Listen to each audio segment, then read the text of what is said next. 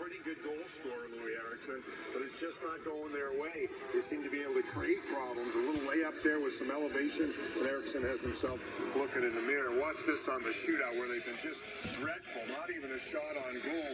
Torrey Krug, the next shooter against Calgary, he has to wait for the puck to catch up to him. That's not going to cut it.